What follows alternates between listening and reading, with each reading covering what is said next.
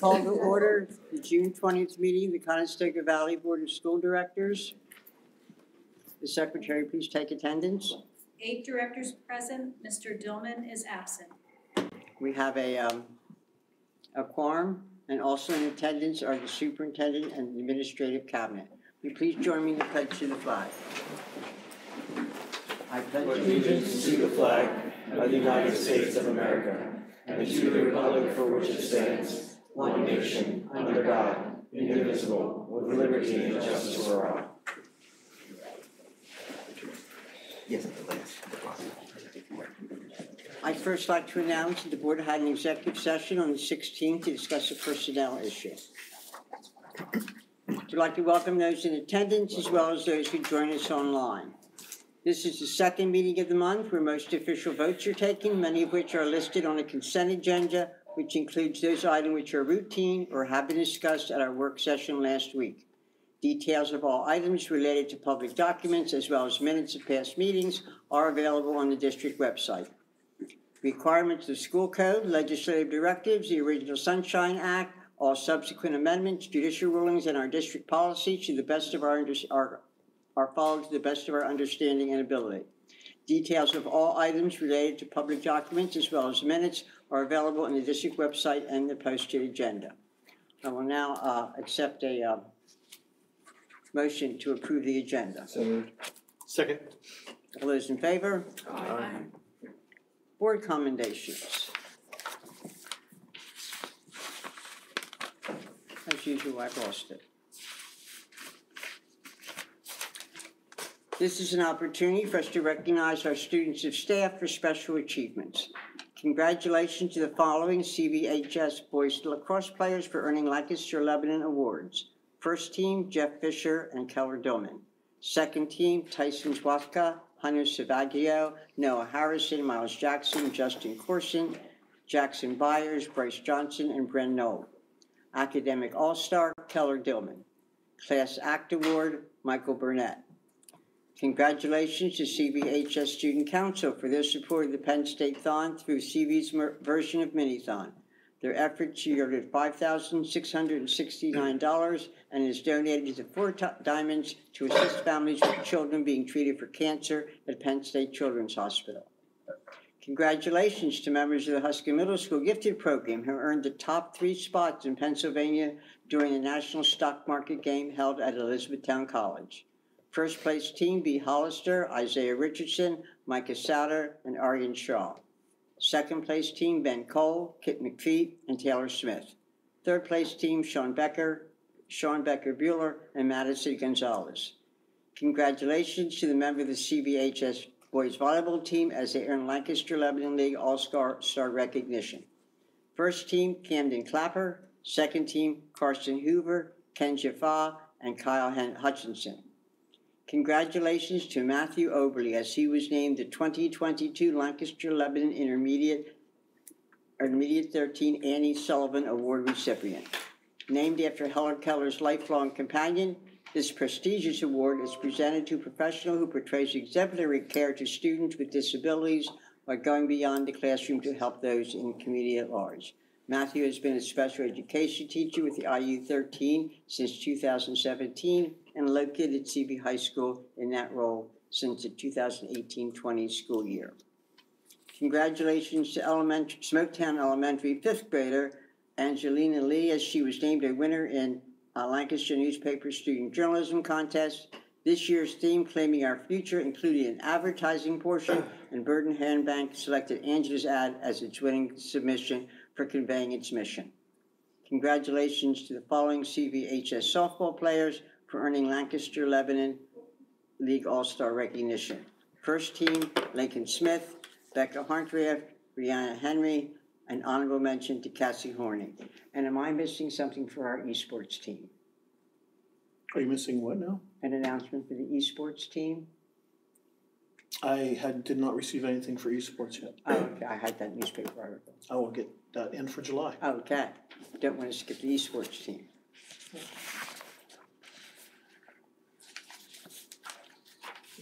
Superintendent's comments.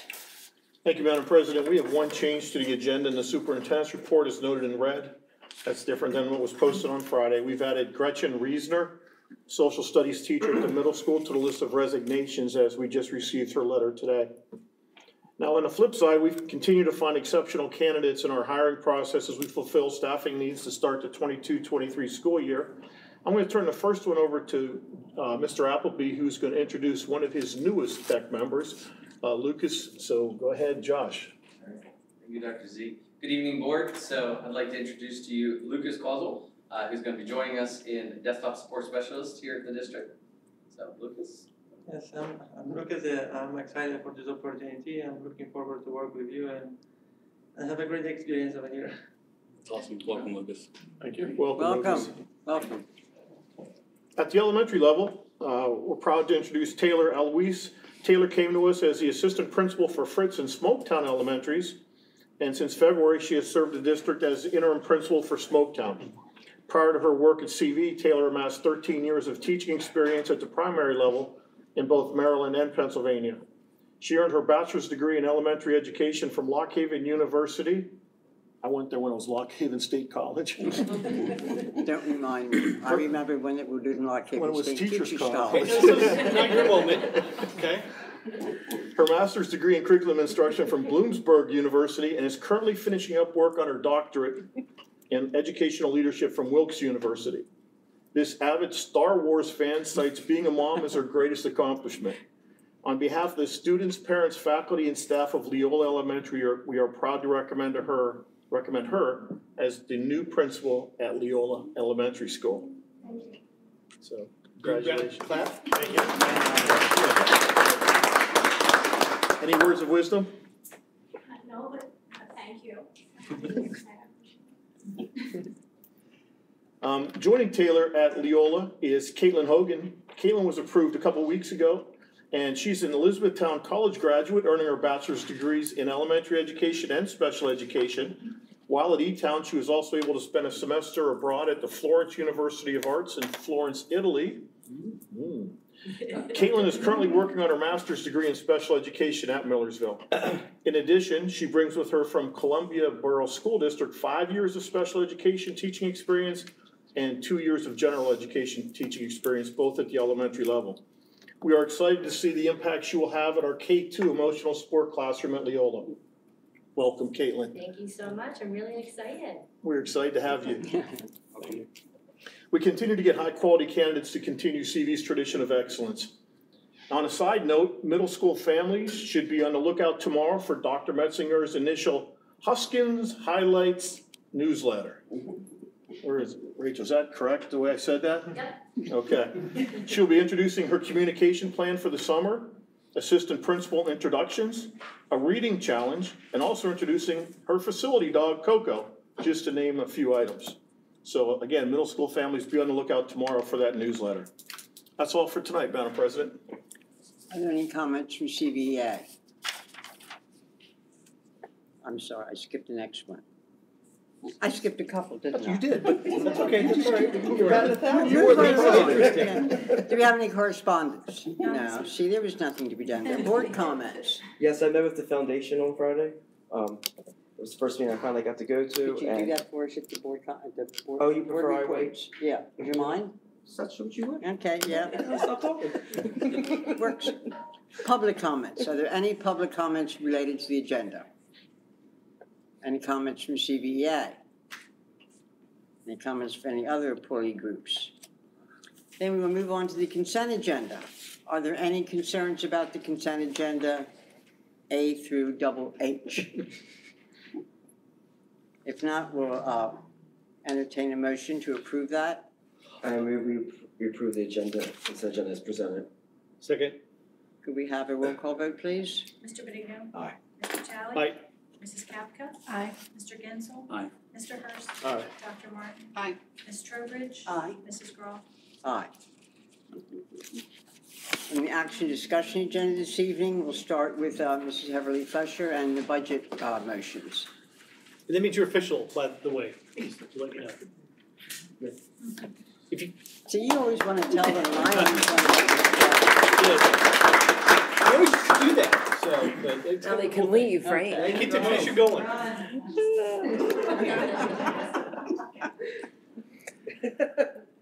So it's a very short PowerPoint attached to your board agenda tonight. The only slide that I changed in it was the one that had the fund balances on.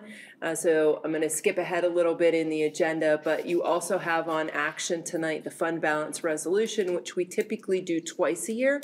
So we will come to you with that around the time that we do the audit. So usually the auditor comes in November and presents the year-end numbers. I kind of give you a highlight in October of where we're probably going to come in at, but we officially do that in November. And then sometimes we have to adjust some of those assigned and committed fund balances then. And this is the second time of year that then we do that in preparation for the approval of the final budget.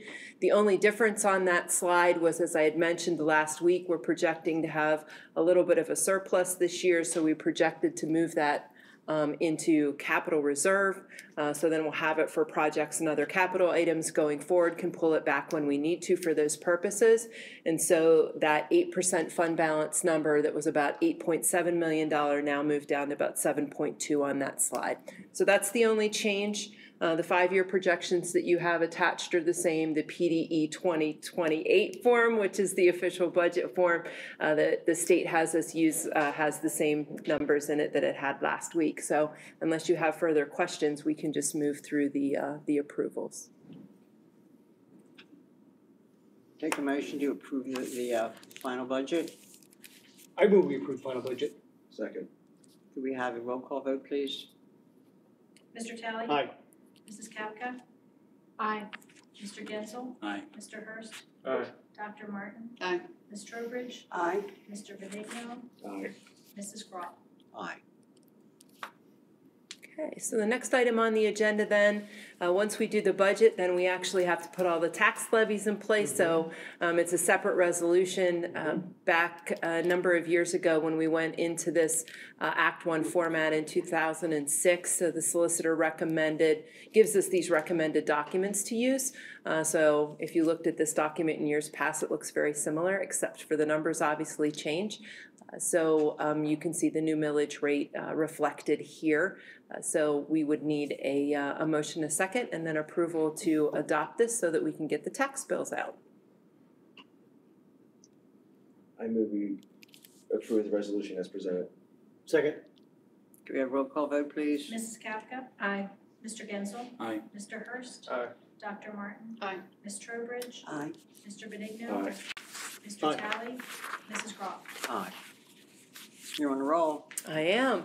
So the next one, as I had mentioned, is the assignment and commitment of fund balance, which reflects the numbers that I had mentioned were on the slide in the PowerPoint.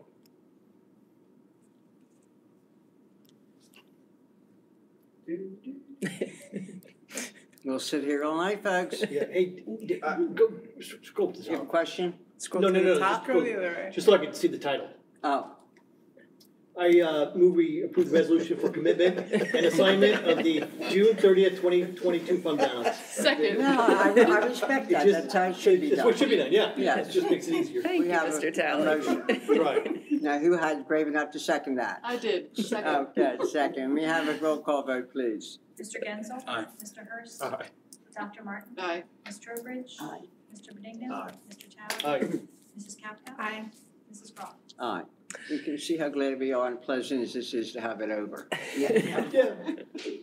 Next. One last one, the suspension of the per capita tax. So back in, for the 2016-17 year, we actually increased the real estate tax enough to cover the per capita tax that year, suspended the per capita, which we had prior received a lot of complaints about. It's a small tax, it's a nuisance tax, and frankly what it cost us to collect it probably wasn't worth what we actually got out of it. So when we did that, the recommendation from the solicitor was just to suspend it each year, so that in case you would ever decide that you wanted to levy it again, it's a little easier to put the levy back in place than to actually reinstitute the tax back into place.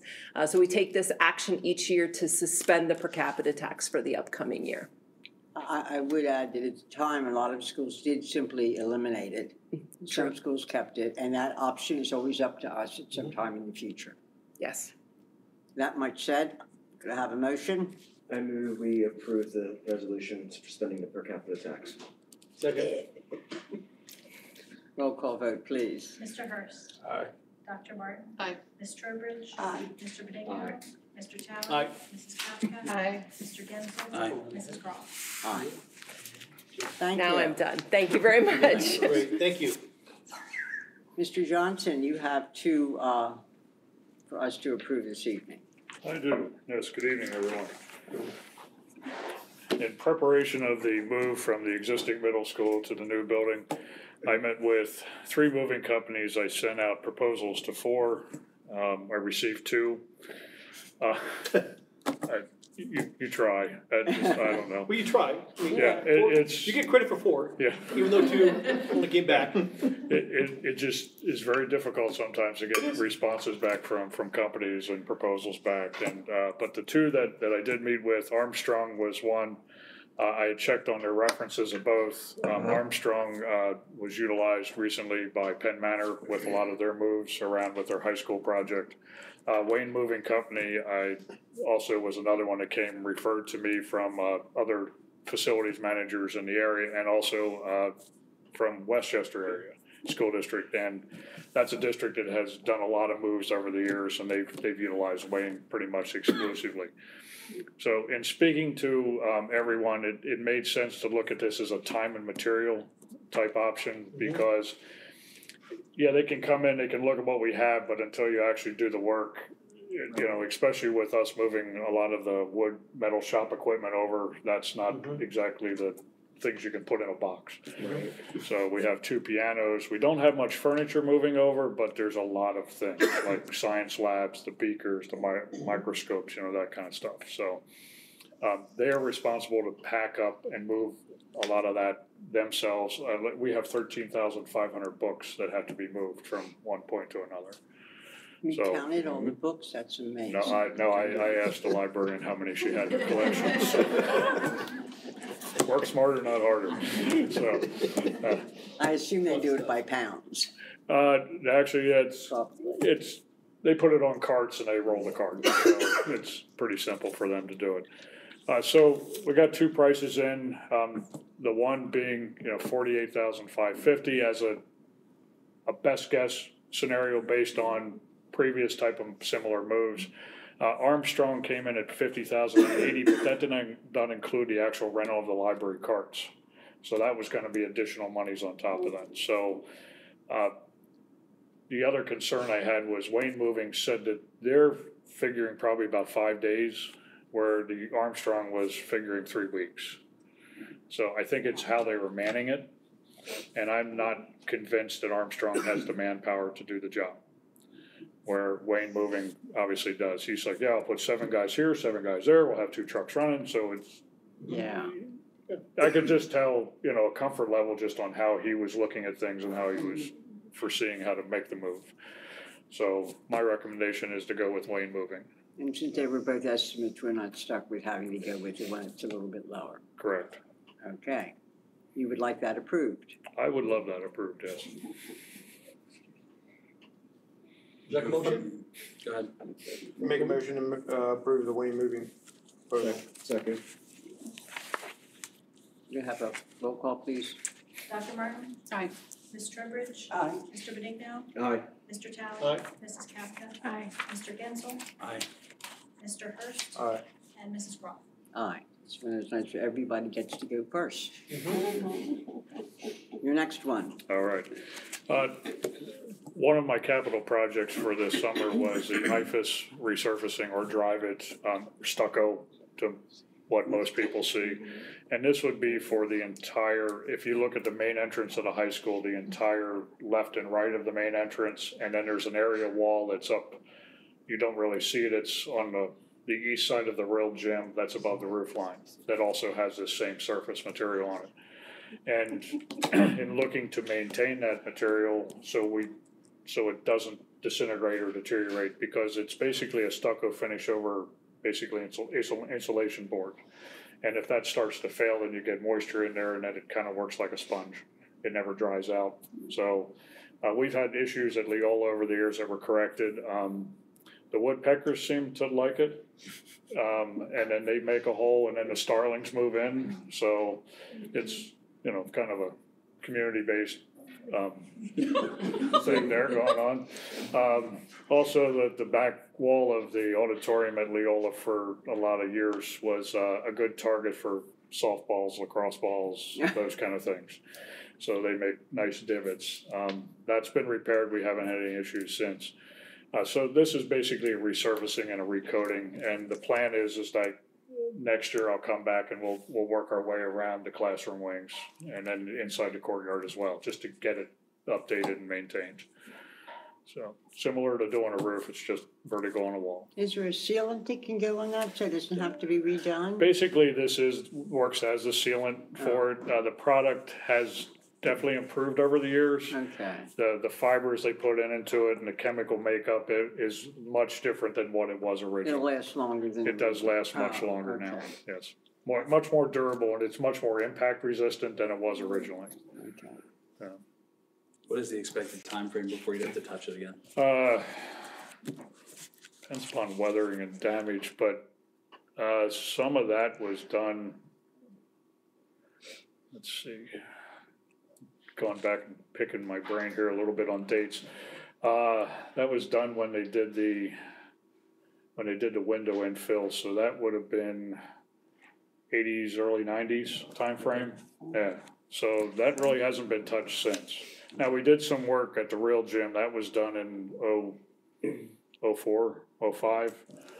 But that's, some things need there. It has taken more weathering there at the real gym. But what's on the front of the building, that was probably early 90s. Yeah, time frame. They had gone through and done that would have been strip windows from one end of the building to the other. And energy crunch and everything, so they tore all those out and just popped just smaller windows into the building, and then used that insulation as a extra insulation for the building. Okay. So I noticed also that it came in above budget It did, because of materials and fuel costs, and you gave two other possible alternatives. I did. One was do less of it this time. The other is not to do it this summer. What would you prefer? I would prefer to move forward because I'm afraid that if we don't do any of it or we do less of it, it's just going to cost that much more next year or the year after. We're going to be chasing our tail. And the damage will increase. Yes. And the issue we've been seeing with any material, any bids, any project costs right now is they're just going astronomically higher than what we're estimated. So back in November, when we put these numbers together, we didn't have the fuel costs we're having today. So I talked to one vendor, they're surcharging 49% on fuel. Yeah. The other option we would have is, remember, I said we're gonna move some money to capital. If we have to bring some back to make this work, we can do that as well. Okay. We have a motion? Well, I was going to say, and your feeling between Paramount and Elite? Paramount's fine, used them in the past, no issues, local company, yeah. Any other questions? If you scroll it back down, maybe I could. You want to approve the bid? Approve the bid for. Do you want to make a motion? She does. Go The first ahead. one. Go ahead, Mike. Everyone has to do one. She's taking Yeah, it. let's start somewhere. Approve the bid for. Okay, I approve the bid for the Conestoga Valley High School EIFS restoration. Second. Roll call vote, please. Ms. Trowbridge. Aye. Mr. Benigno. Aye. Mr. Talley. Aye. Mrs. Mrs. Kapka. That's a new Excuse development. me, Mrs. Kapka. Aye. Mr. Gensel. Aye.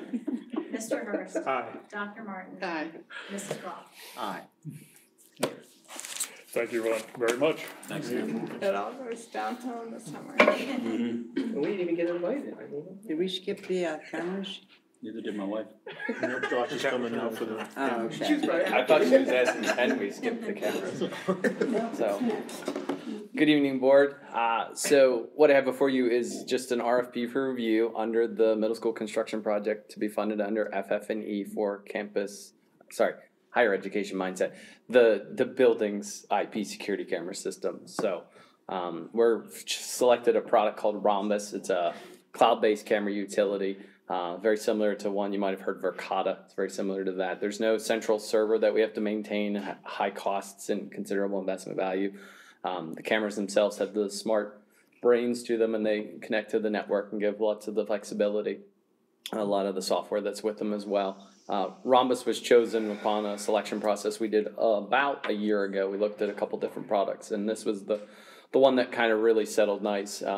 Helps that it's also on PEPM pricing, so it makes my job easier. But talking with some other districts, Manheim Township's new middle school, they went with the same camera system. Can you explain PEPM pricing, please? PEPM is the state procurement. I don't know exactly what it stands for. Pennsylvania. It's a cooperative purchasing for the state, for all state institutions. So, is that the one that usually has the prices in advance? You don't even have to take the bid. Yes, and a lot of companies will be specific to bid the contract, but the contracts are piggybackable by other company or vendors to sell as well. So that means it's all been pre-bid and pre-cost assessed and agreed upon, so it qualifies, which is really great. So the total on the submission, so the way the project works is the equipment is going to be under the PEPM contract, and then the actual labor costs, which does count for prevailing wage under the RFP, I made it spelled out specifically, they're doing under the CoStar 40, which is another one of the state competitive bids, but it's largely helps with labor and a lot of that kind of cost assessment. So we're doing it under two different state contracts. And KIT is the company that Manheim Township went with, so they were highly recommended. And then when you talk with the manufacturer, that's who they recommend to do a lot of the installation because they'll support us. Cameras come with a 10-year warranty, which I'm going to tell you in my business hasn't existed until now with this kind of technology, which is great. If the camera dies, they will literally ship us out a replacement. We swap it out and put it back up. So. And additionally, because we went with a cloud-based camera solution, the variety of the camera that was available to us allowed us to cut about 20 different camera points out. So if you look at executive content, you'll see where the diagram had it originally planned with camera points and angles. A lot of the places you'll see two cameras. We were able to opt for one camera that hit 360 angles, but it's digital and there's some video wall capability. So from my perspective, it's an added benefit with one less thing to have to maintain. Well, plus we have a larger area covered and knowing to go around and try to figure out what's covered. Yes. Well, and with the new middle school design, you have a lot more of those external egresses, so we had a lot more areas to cover for cameras, unlike some of the current design buildings. So there's a lot of that flexibility. It was really helpful. So, any questions? Have a motion, please. A motion to approve the Rhombus cameras for the middle school. Second. Roll call vote, please. Mr. Benigno. Aye. Mr. Talley. Aye. Mrs. Kapka. Aye. Mr. Gensel. Aye. Mr. Hurst. Aye. Dr. Martin. Aye. Ms. Trowbridge. Aye. And Mrs. Croft. Aye. okay. Thank you. Thank you.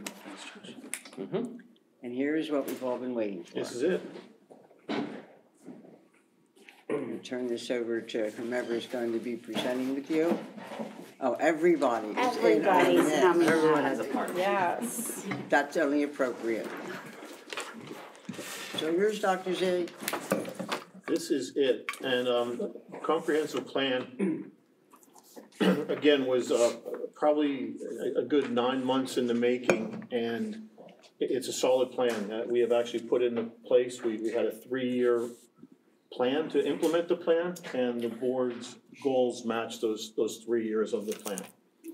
So starting out is mine, the profile of a CV learner, and the deliverable that we wanted on that plan was to develop rubrics that measure each of the I statements underneath the 5 competencies. I brought together a teachers K-12, and we worked on developing rubrics, and I thought for sure that we were going to have an elementary rubric and a secondary rubric. I had the K-2 teachers working together, the 3-5, the 6-8, and the 9-12 in 4 different groups.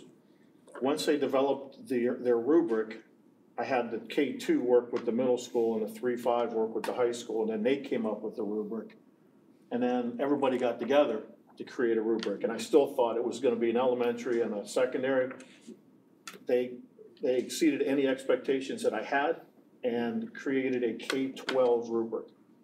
It's a 3-step rubric, and the ultimate proficiency is actually the I statement. So that I statement can be met at every level from K through 12. So just because you're in kindergarten doesn't mean you can't hit the far right side of the rubric. This is not a work your way up to being a senior. It is what is the competency expected as a kindergarten student.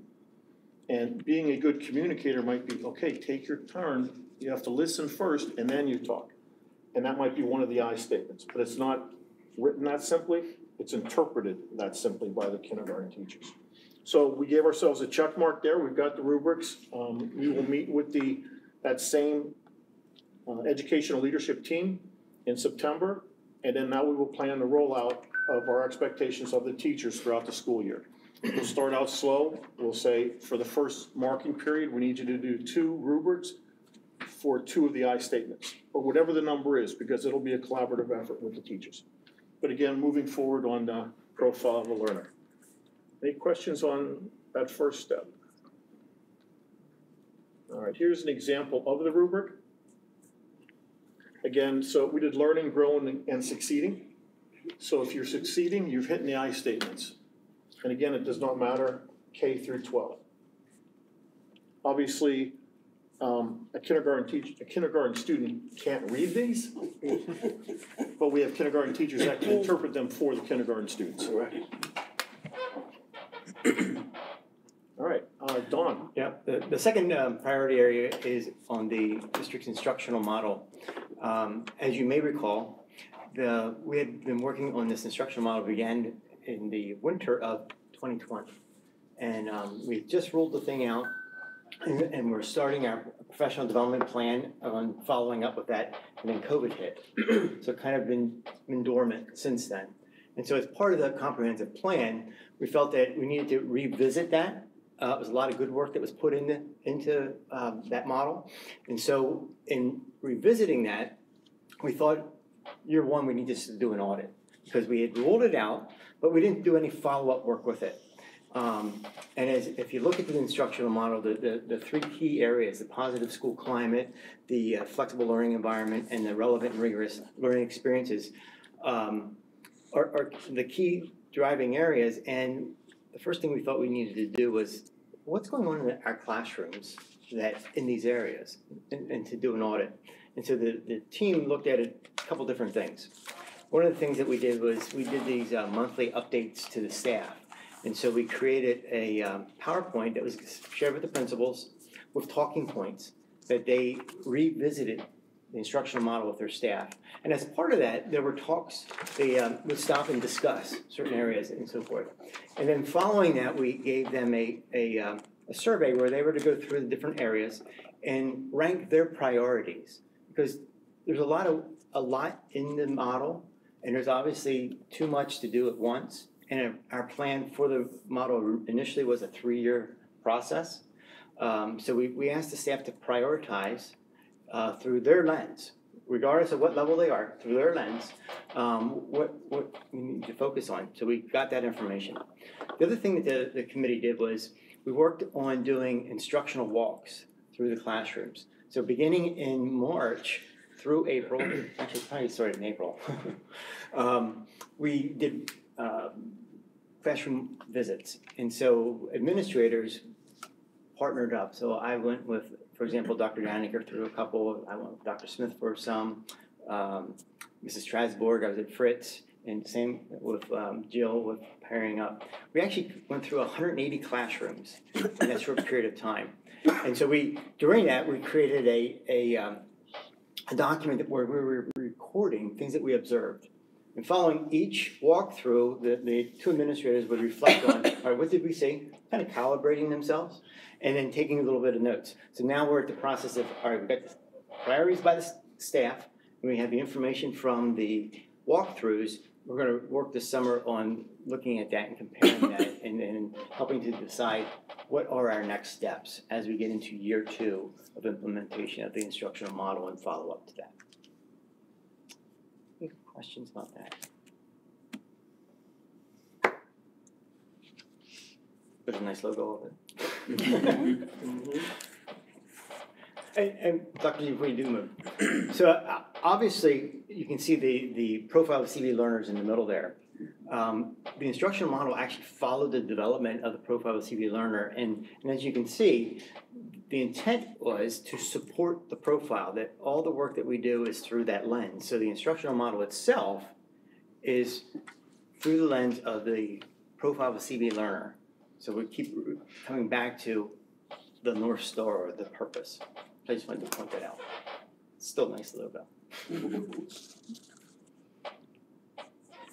Okay, so our next focus area in the plan was around the multi-tiered system of supports, MTSS. How many times have I said those 4 letters now to the board? I think every time I come to the table, this is what we talk about. And our year 1 deliverable was to take a look at what we already have in place at the district. If you recall, this is our 3 tiers. Tier 1 is the core instruction that's happening, all kids, all levels, every classroom. Tier 2 then goes to those targeted supports for specific students. And then Tier 3, we move into really intensive supports for just a few students who would need that. So this year, our action team spent time developing what we called tiered resource maps, where our reading specialists, our math specialists, our school teams work together to almost do an inventory of what do we have in place for each of those tiers. We looked at ELA, we looked at math, and then we looked at the social emotional learning and behavior. From that, we worked with Patton. Some of our Patton consultants came down. They visited our elementary classrooms, did what's called an environmental scan to look for evidence of some of those supports in place in our school buildings. And that really helped us establish that baseline for where we want to go next. And so we took that information, put it together with those classroom visits that Dr. Mann just talked to you about. So what happened was our action teams actually ended up merging data and collaborating on some of those pieces to work on the pieces that we want to focus on for next school year. So one of those being around that positive learning environment, looking at PBIS, positive behavior intervention and supports. This is where the ELA, the math piece is looking at the curriculum that we have in place, the resources we have in place. That comes out of this action team saying, hey, we really need to strengthen that core, that tier 1. So those were some of the big action steps that we took this year that are going to frame us and put us in a good position to keep this work moving in year 2. The next one, individualized professional development learning for our staff. So another little side note, priority 2 is one of those priorities in the comprehensive plan that's multifaceted. I mean, there's a lot of key things listed in there, MTSS being one, the instructional model, this being another one. What we started doing this year was taking a look at our differentiated plan, which we have for our staff.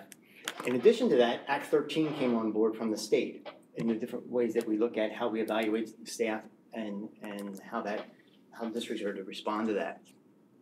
As a result of that, trying to bring those 2 things together. So the committee met several times throughout the year. We consulted with Jen Reinhardt, who helped guide the committee work. And so where we ended up with at the end of the year was we started unpacking the differentiated supervision plan. We now are looking at the Act 13 information that we have from this first year of implementation of that. Now we're working on bringing those things together. The key piece to all of this, at least for me, is the fact that we want to make a professional development plan that's individualized. And we talk about creating programs, individual programs for learners, student learners. We need to treat our professional staff the same way. Now, granted, there are times where everyone has to sit and get the same thing, something, for example, comes out from the state. But then once you get past that, letting the professional staff work with their supervisor in developing a plan that makes most sense for them. An example would be like technology, the integration of technology. So we're working at the high school next year with the implementation of the iPads. There's a number of staff members that have been working on the Apple certification on their own or through their summer work. So when we get into that next year, to make them sit through the exact same stuff that others, or do you let them take the next level? So that's an example of like trying to personalize the learning so that we're getting the information to the staff at the time they need it and supporting them as they continue on. So more to come on this in year 2.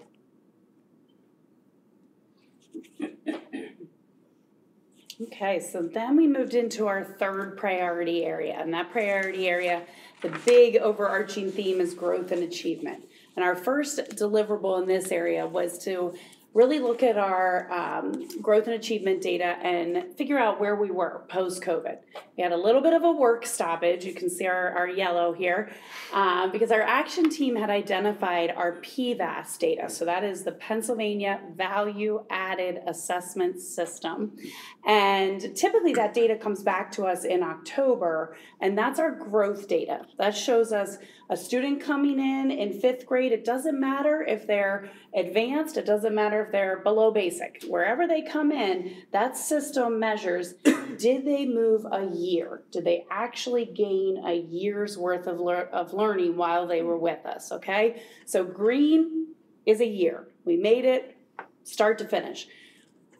The PVAS data this year didn't drop until the spring. If you remember, some of the districts actually could do their PSSA testing in the fall, so that moved all of the data release back. So our team kind of had a little timeout waiting for that data to come in. But when it did come in, we're very excited to share some of the analysis that our group looked at. We met with our statewide PVAS team. We walked through some of the reports. We felt like these particular data points really capture the successes from Conestoga Valley over the 2021 school year. So what you're looking at right here is from the 2021 PSSA. So that would have been a year after the closure, all right? So Conestoga Valley was in person that whole year.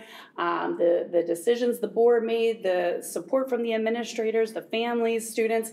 Here's what we saw as a result of this. And now, again, this is growth data. So this is looking at how much did that student grow? How much did they attain? This isn't proficiency level. It's did they make that 1 year, okay? You can see from this data that our math grades 5 to 8, first of all, Conestoga Valley's growth overall for math was the highest growth in Lancaster County of all the school districts in Lancaster County. Our blue dots are so far past the green that really what that says is in compared to the rest of students in this state, CV was off the charts in how much their students grew academically during that school year in math. Same thing for ELA. You're looking for that light blue. Dark blue is just well exceeded that 1 year. And you can see we're almost even into they call it the stretch band. You see how they have that little extra piece at the end? They have to actually stretch it further to capture where some of the districts are. So ELA, we were the 3rd highest district in Lancaster County that year. Science, grade 8, again, the highest growth in Lancaster County. This really speaks to the decisions that the board made, the decisions that the administrators made, the protocols that were put in place, the parent support, student support, family support, and following that health and safety plan, you can just see the tremendous outcomes for students academically. The next slide then shows you the high school. So these are our keystone growth measures for 2021, so that 1 year after the pandemic, and again, well above in algebra, well above in literature, 2nd highest in Lancaster County for literature, and then we exceeded the growth standard in biology as well. When we tell you, Don and I were at a training and we were talking with some members of the statewide PVAS team, and when they pulled up our data and we're looking at it, I mean, their eyes were big with, wow, this is absolutely fantastic growth data. So our action team is now going to put this together we did get some preliminary PSSA results for this year, 2022. So again, we'll be looking at another year later, what's the impact now on achievement, okay? Again, this is growth. Did we make a year? We went above a year for the majority of our students. But now we want to look at how does that translate to students meeting the grade level standards? Are they achieving proficiency? And so that piece is where we're going to line up the two with the new data that was recently released. I have a quick question. When you say we're comparing the students, is it comparing them, our students previously, or are we looking at all the schools in the state as to where our growth just this past year? So it's a great question. It's a great question because I need to know what's comparing. It depends on what report you're looking at. So this report right here lines up CV students with all the students in the state of Pennsylvania.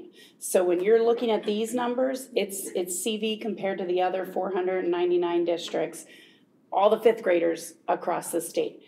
For our action team, we want to do exactly what you just said. We want to start now drilling down to the student level to look at how did our students actually achieve? Are there groups of students? Is there sixth grade ELA? I'm just throwing that out as where were those pockets that we need to strengthen the supports for, and we need to find other ways to accelerate learning. So that would be internally looking at our students as far as their proficiency goes. Yeah, that's my concern. Like, I don't care how we compare to all the other bottom of the barrel fish in the state. I need to know how our kids are progressing from the year before, the year before, the year before. Yeah. Yep. So that will be the work. And we like to, like I said, because you're exactly right. You can have this growth data, but there may be pockets of proficiency meeting that grade level standard that don't quite line up. And that's exactly what we want to find now that we have the new PSSA data in. Yeah, and one thing to just be mindful of, the state has a tendency of changing the metric like 2 or 3 years after the metric starts. So you don't have a lot of historical data to figure out if you're doing well or not. You're right. Because the baseline always resets. But we're comparing all the kids who went through COVID. Yeah. So all the kids are behind. So yes, our kids are above all the behind kids, but how far behind are all the kids in the first place? That's my concern. Great question. So to clarify another piece here too, we did find out from the statewide PVAS team that we actually are going to be getting a district-specific report that shows what they call the effect size, that shows the impact on CV students, specifically CV compared to CV. What are PVAS is running all of that statistical data for us just for our district. Now again, they're running it on 2021 data, so we're a year behind now on that data. Yeah. But at least it will give us something to say, statistically, here was the net impact of the pandemic on the district and on different grade levels and different subject areas. So we are looking forward to that. They thought those reports would be coming in by the end of June. Any more questions on the PVAS? Okay. Equity audit, again, this is another work in progress. We had conversations with reps from Catan and also from PSBA.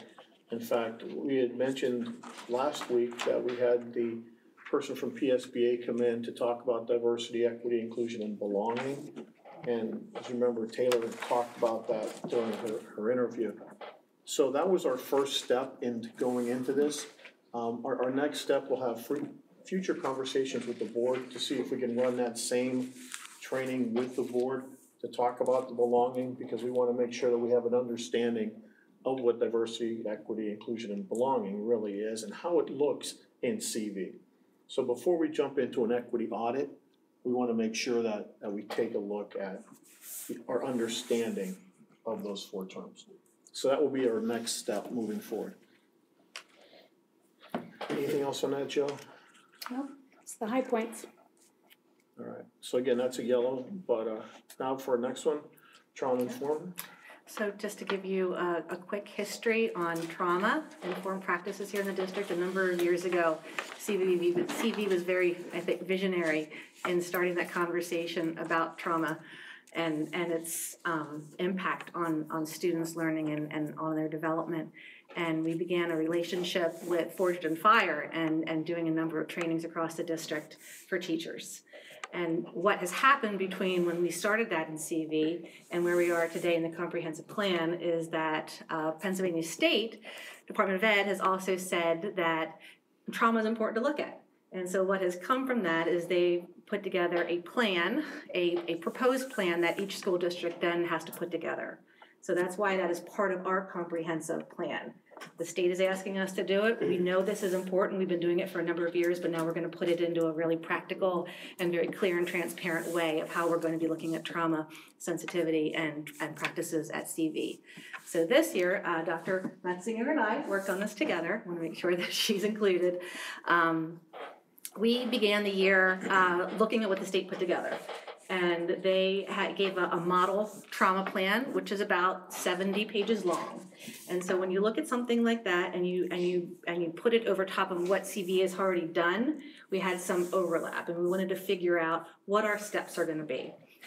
So Rachel and I, sat down. We looked at all the components and what we want to end up with, and we put together a 3-year plan on how we're going to get us to that final document to say this is CV's comprehensive trauma programming. So what we did this year is we identified a need, which is to look at some data. So part of that data is we know we've done a lot of training in the district, but we want to know what that training has yielded.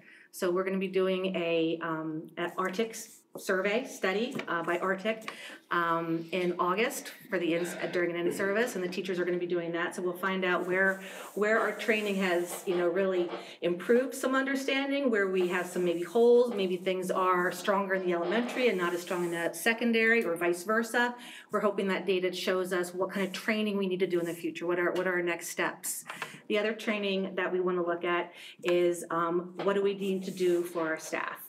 What do we need to infuse into the classroom? So the SET specialist was important to talk about for that. So that's the person that we talked about in K-5 that does the social emotional trauma piece. The other area that we're looking at is additional data in terms of the PACE survey that we do for some of our grade levels through CV, and we'll be looking at our safety data. We'll be looking at securely information, and we'll be getting an idea about what that data shows us and what our next steps are going to be. So we've met our year 1 deliverable, and year 2 is going to be a lot of data analysis and planning with some community service agencies to figure out what we need to do next.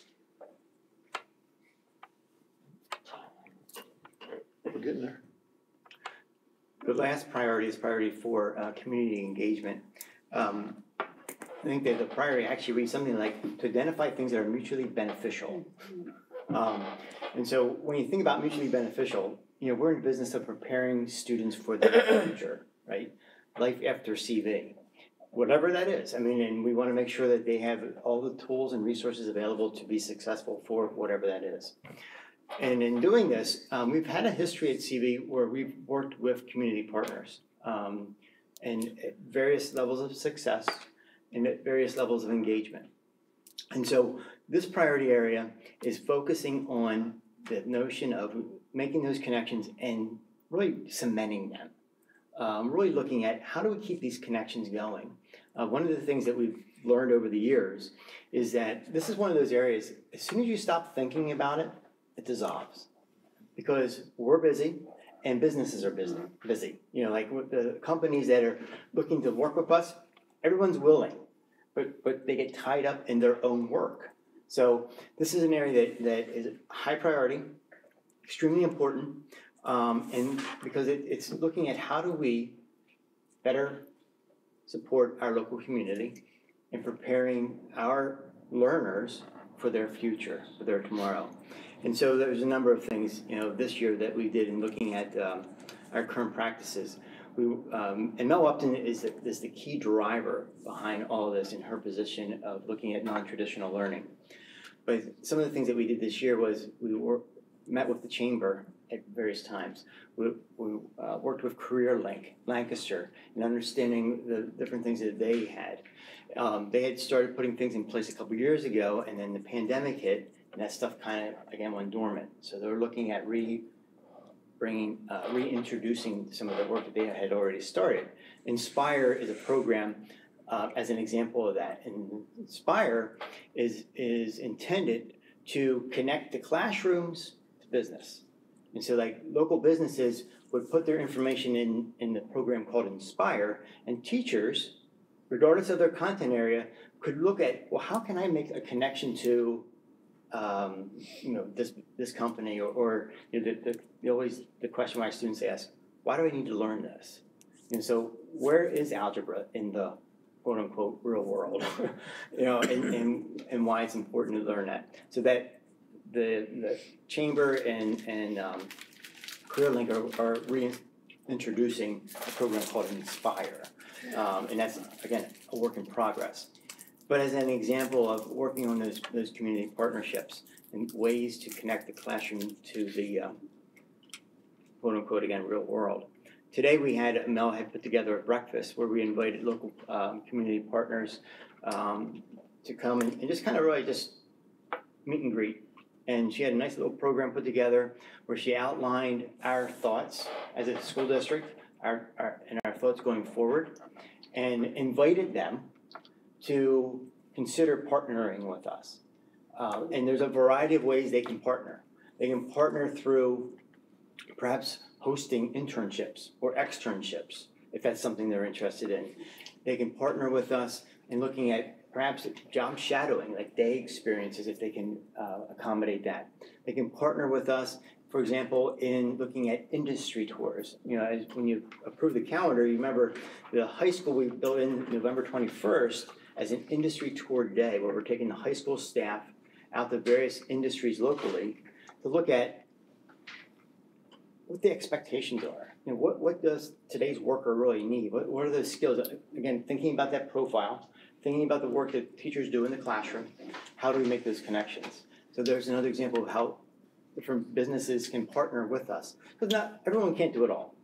And some businesses may be more in a position to do the industry tours, but can't take on internships just because of the nature of their work. So today was a nice kickoff to that, and Mel is collecting that information, and that will help guide our work going into year 2. Okay, you did 2 slides at once. Mark, you were there this morning, and it really was inviting the input from the community businesses to say, how can you be a partner? I felt like the response was good.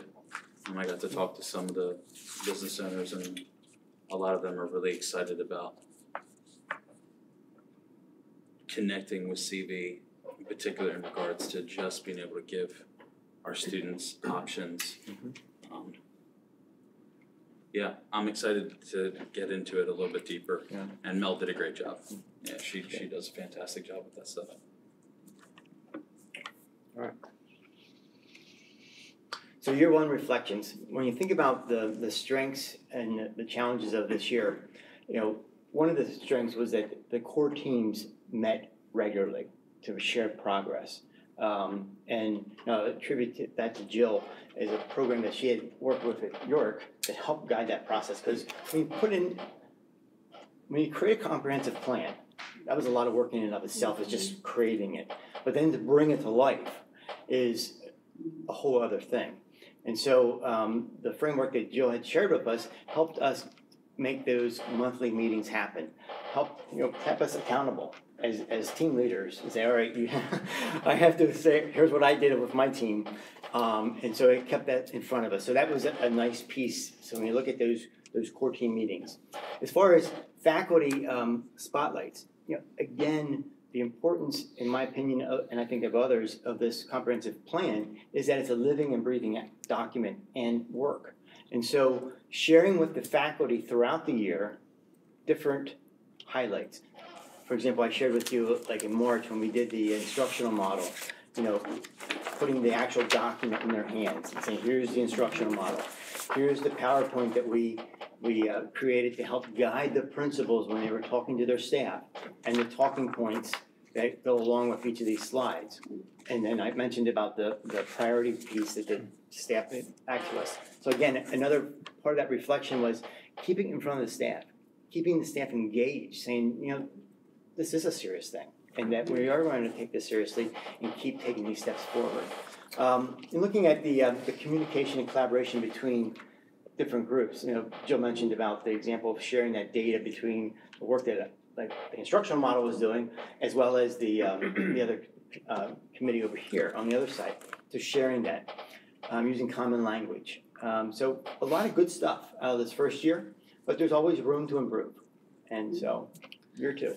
Yeah, so the way we approached those action teams was we had a cabinet member paired up with either a principal or an assistant principal. So there was always a district leader and a school leader who were kind of co-leading that action team. And we brought that team together, I think 2 days after the teachers left, and we spent time digging into, all right, what worked this year? What didn't work? And so our team came up with some revisions to the process that we think can really make this go even more smoothly and more effectively and efficiently for next year.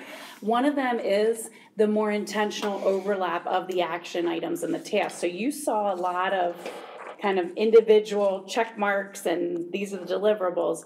Our team said we often found ourselves cross-teaming on those individual priorities more often than not. And so we put a new structure in place next year where we're actually going to meet as a priority area. So for example, priority 3, we had 3 action teams. We had the equity piece, the growth and achievement, and the trauma.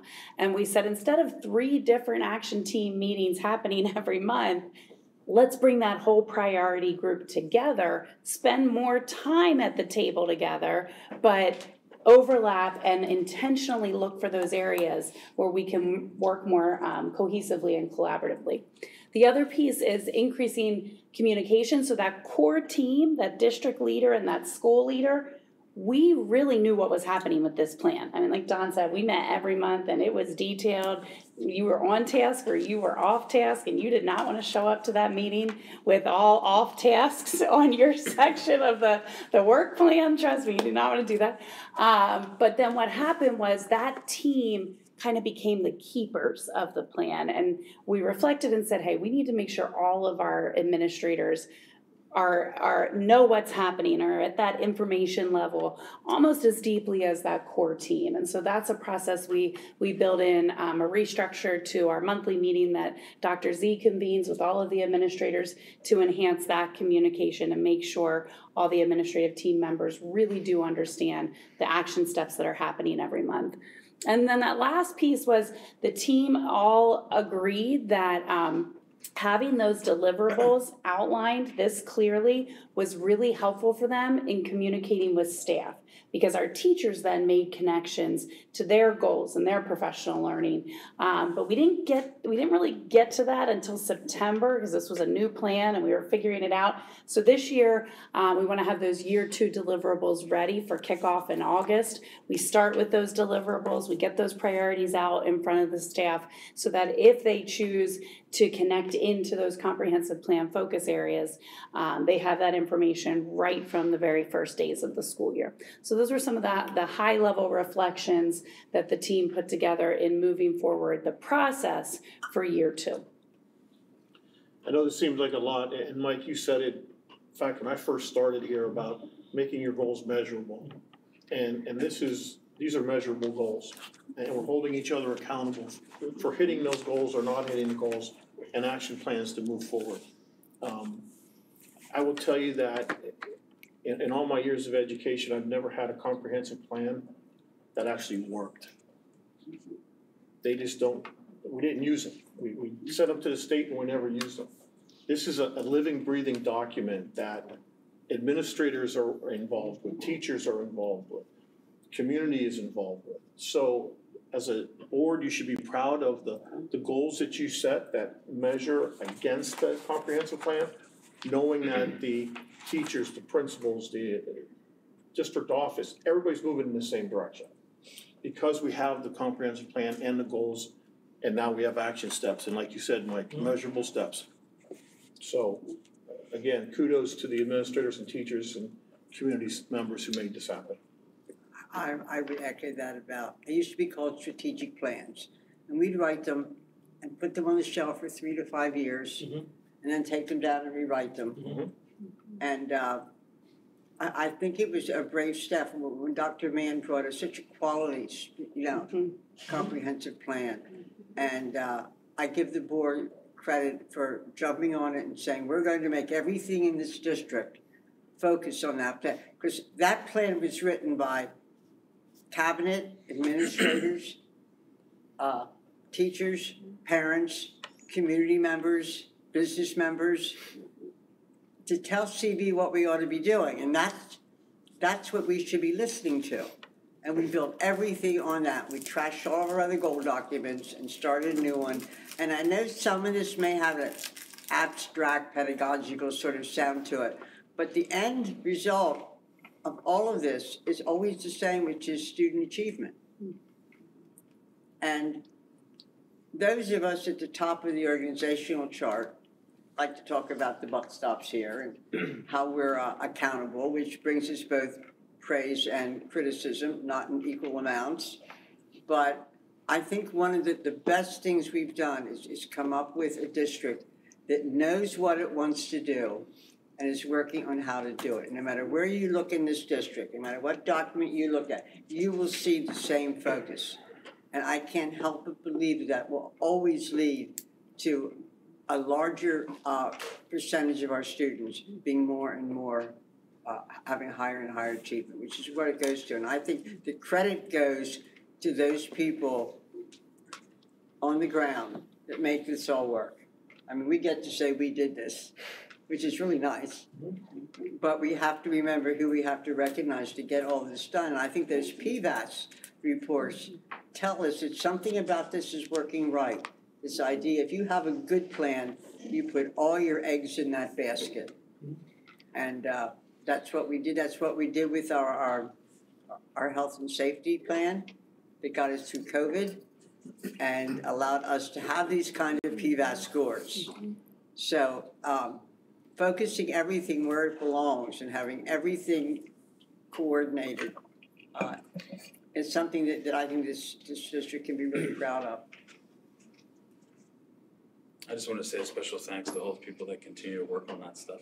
Yeah. School's ended and you're still talking about still meeting and going through all these things and all this reflection and review. It's just a lot of work.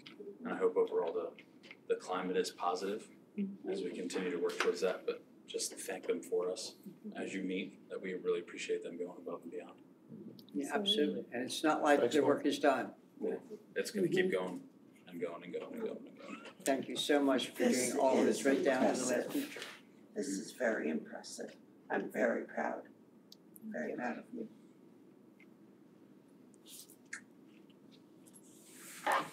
Good. Thanks, guys. I leave while I'm on top. Yeah, that's a good one. That's a great one to leave on.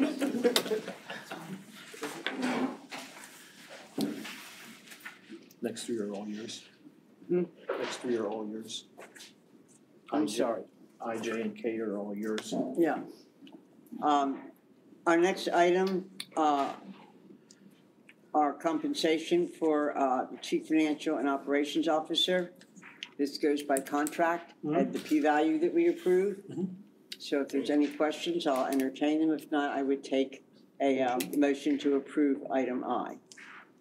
I move that we approve the compensation for Chief Financial Office and Operations Officer for 2022-2023. Second. Good roll call vote, please. Mr. Talley? Aye. Mrs. Kapka? Aye. Mr. Gensel? Aye. Mr. Hurst? Aye. Dr. Martin? Aye. Ms. Trowbridge? Aye. Mr. Benigno? Aye. And Mrs. Goff? Aye. The same thing is true of the superintendent's report, our superintendent's compensation. It's based on contract and that P-value.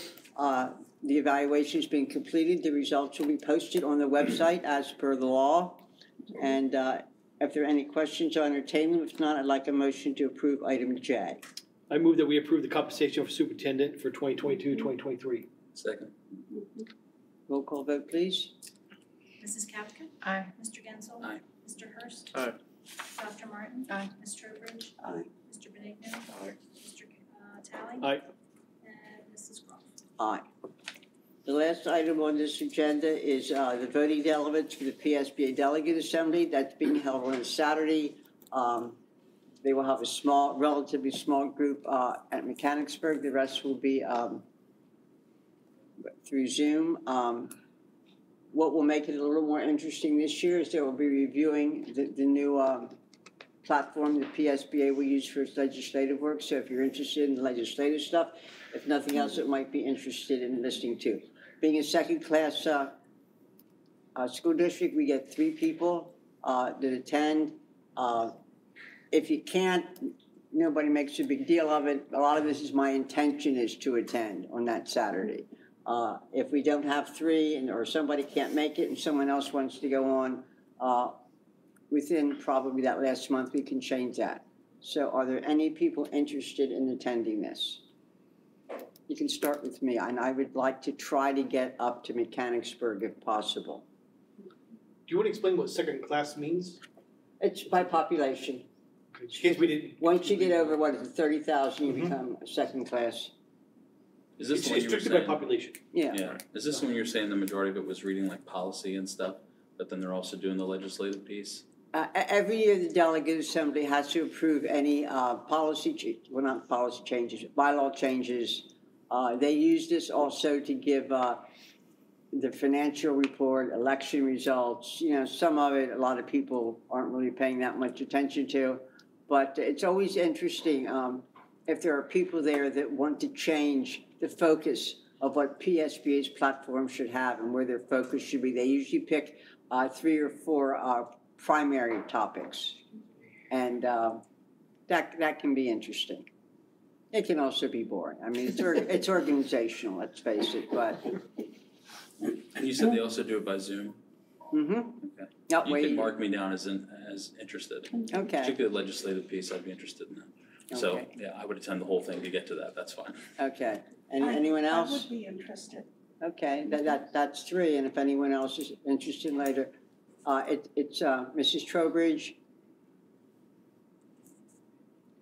myself, Mr. yes, Gensel. and Mr. Gensel. Would someone give us a motion to appoint these 3? Make a motion to appoint Mr. Gensel, Mrs. Groff, and Mrs. Trowbridge to whatever it is. Delegate Assembly, there it is. Second. All those in favor say aye. Aye. Any noes or abstentions? You thought I was going to have another roll call vote, didn't you? That doesn't require it.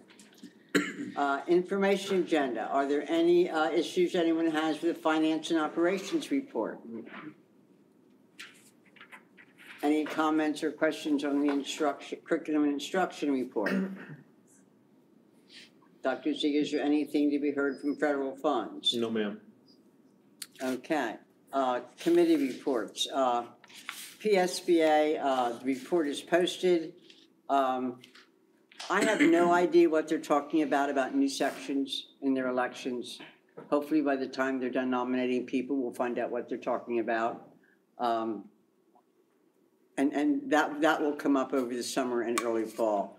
The one thing I wanted to add was they're doing an advocacy initiative right now. Every week they're focusing on one specific issue. The first week it's mental health. This is part of the budget where they're trying to get money put from the budget. The second week it's special ed, and the third week it's career and technology investment. So that's what they're down to. I mean, the big issues are just getting us more funds and more fair funds is always there, but these are their focus areas. I don't think there's anything else except what's listed on it. I can't remember between here and the IU, I sometimes don't remember which I announced to, that the state is coming up with recommended online courses. PDE decided they should have recommended online courses. I think you did say that last. Yeah, something you always have to worry about. CTC, is there anything from the CTC? Not this time. CVEF. Yes, we met here as a group on Friday. Dave was here, and it was my first meeting I actually got to go to and talk about a great group of people to listen to. So even the few minutes I was here, just how they all interact together and how they work together collaboratively as a team, I was highly impressed. And they all seem to have a good heart and have great intentions in what they're doing. and really look out for our district and stuff. Have they talked much about what their finances will be going forward? Are they doing well? They're talking. Yeah, they talked about having a golf outing and a couple other things. I kind of just wanted to take in the information this time and get acclimated to it. So. Derby Days is a big one from Clark. Excuse me? Derby Days. Oh, that's right, the Derby Days. I forgot about that. Balance is right now just over $1 million. Wow. Education Foundation. I'm sorry? I was talking to Kathy. She wanted to know what it was. Can I say about Education Foundation? They provide funds. Thank you. It's not on there. We usually get a regular report routing. They provide funds by application for teachers in classrooms and projects that aren't in our budget. Didn't I just read that in the Penny Saver?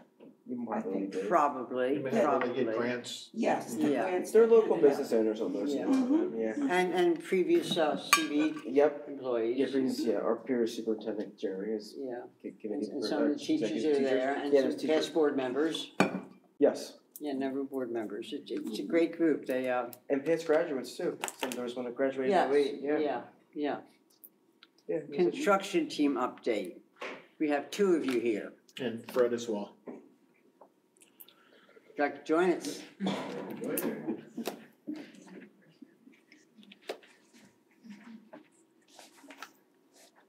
So I'll start off with the middle school. Bulk of the work right now, and the focus is on finishes. So paint, casework. This picture depicts most of that right now. Paint, casework, ceiling grid, ceilings, lighting in the ceilings, then flooring following after. The direction is basically the 3-story classroom addition, second floor, ground floor, then first floor is how that's going to follow through. Then into the administration area for finishes, doors and hardware will be included, and move into the servery. So the goal is to have those areas, the classroom, the administration, and the servery, able to be moved into to start moving furniture and getting the classroom set up, with the cafeteria and the gymnasium following after. There are difficulties. Labor is probably the biggest one right now. Everybody's in their summer crunch. A lot of these contractors are doing schools, and it's really tough to be pulling labor back and forth. We have specifically mechanically right now, the mechanical contractor is struggling with labor.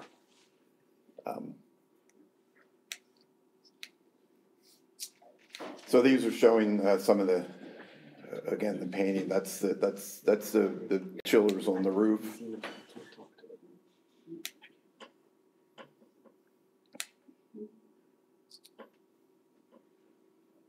And again, the classrooms. Exterior is moving along. For temporary occupancy is what we're shooting for. All blacktop will be down in basically the base coat, probably not the finished coat, but walks, curbs, that'll all be installed. All those egress areas have to be available. Any questions? Got really quiet. Yeah. It's when we went in, the three of us, was that Thursday? Yeah. It's nice to see cabinets and sinks and toilets and everything kind of like starting to move along. So it's nice to see. Yeah, a big issue is also systems in the HVAC system and getting more and continued ventilation in there. Pushing hard to by the end of the month to have those up and running is what we're pushing for. And also eliminating dust, getting the dusty environment down. Yeah.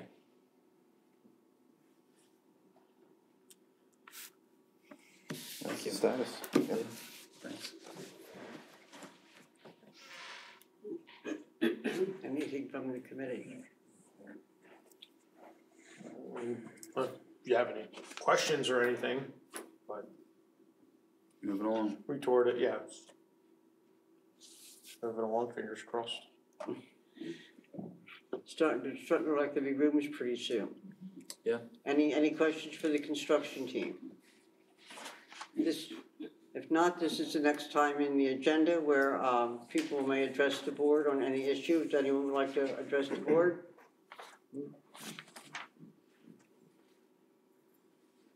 Are there any board comments or announcements? Yes, Mrs. Groff. I have a question in regards to policy 123, the sports activity. Me and Mr. Talley have been talking about looking into the language for that. You're gonna make me dizzy. I'm sorry. Looking into the language for that based on what has transpired at Hempfield. Maybe a policy review of that policy may need to come.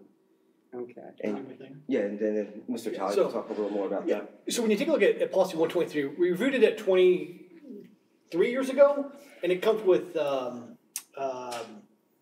interscholastic athletics is what it's called. And just as an FYI, I think we're gonna, with Mrs. Groff's permission, we would like to bring it up earlier to take a look at it as a board. It really it's to follow through with Hempfield just approved their policy in terms of transgender in sports was one aspect of it, and I think that was probably the big elephant in the room. If you take a look at our policy, because whenever a request happens, we always refer back to policy. It's just standard, etc. If we have a situation and we refer to policy, we have so many holes in it that it would be, yes, it would sink pretty quick. So what we want to do is we want to bring it up earlier for the review, get ahead of the curve, etc. With that, and have a discussion and review of it. As I told these gentlemen, that when I'm asked to add something to the agenda, my intention usually is to grant that. And that's just a topic that isn't something that's a current issue for us. In that case, what I do is I ask the board, are you interested in discussing this? And if you say you are, we put it on the agenda. If you say you're not, then they're the only two people that care. So how do you feel about bringing this up for review? I like the thing of being proactive. Taking care of things before it comes. I see a lot of heads bobbing Yeah. yes. I think it's My only concern right now, I mean, I think it's a good idea to talk about it, but I noticed that Title IX is supposed to be coming out with its guidelines. This month is almost over. I don't know if they'll make it, but hopefully next month. So maybe if we're lucky, by the time we start talking about this, we will have the law, because we can discuss this all we want. The bottom line is whatever the law says we do. If we agree with it or not, that's what we have to do. Right. So I'd like to have those laws in place, but that doesn't mean we can't discuss where our concerns are. So if it's okay, we will put it on next month's agenda. We only have one in July. Yep. That's okay? One in July, yes. Okay. Thank you, Dave.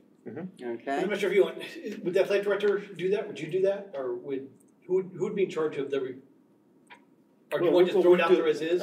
Again, since this is not a first reading. Yeah.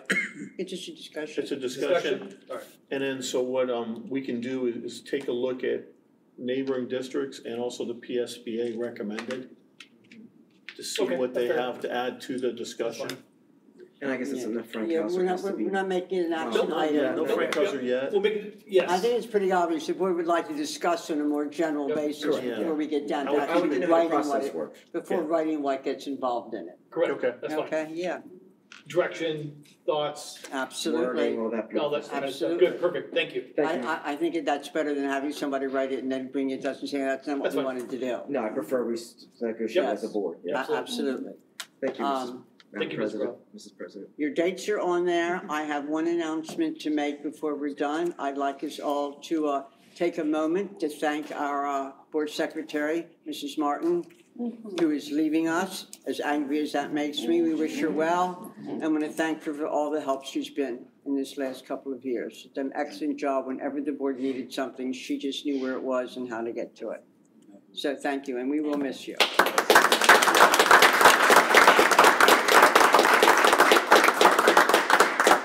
I did confirm with next week, PSBA will be there Oh, for the okay. board. Oh, that's good. With that said, I would now take a motion to adjourn to executive session for legal and personnel reasons. So moved. Second. All in favor, say aye. Aye.